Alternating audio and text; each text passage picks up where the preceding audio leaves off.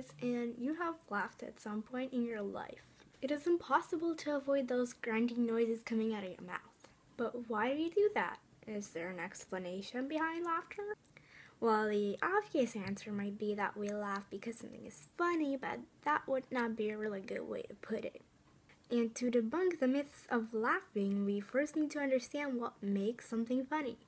Something funny, something unexpected, but yet it does not result in any harm. And the reason why comedy and fun is subjective is because different people are familiar with, expect, and assume different things behind a joke or an event.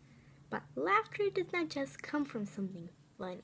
In fact, most laughter does not follow an anecdote. Laughter was a method of communication before the existence of language and is a universal way to understand a person or fit in. Laughter is all about being social and accepting other humans. Wait, but not only. Apes, birds, dogs, and rats have all been documented to do a similar noise with a similar effect and reasoning. Laughter is a way to strengthen bonds between your family, friends, or even strangers. It brings us together. And actually, you're 30% more likely to laugh around other people than when you're alone, proving just how much of a social influence laughter can be. Also, during laughter, feel-good chemicals are produced in your brain called endorphins. They help you cope with stress or something that's been bothering you, making laughter the pain medicine. But why do we laugh when tickled?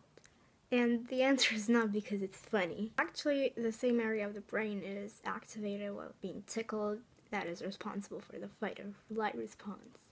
So, tickling is unpleasant. But why do we laugh? Well, tickling is used by moms with their offsprings. Mothers do it to prepare the child for danger. Without harming the child, the mom gently presses the nerve endings on the weakest parts of their body and teaches them to protect them. Children learn that unpleasant sensation and avoid hurting those vulnerable organs. So laughter while being tickled is a defense mechanism and a submission to the attacker, which would minimize damage if attacked.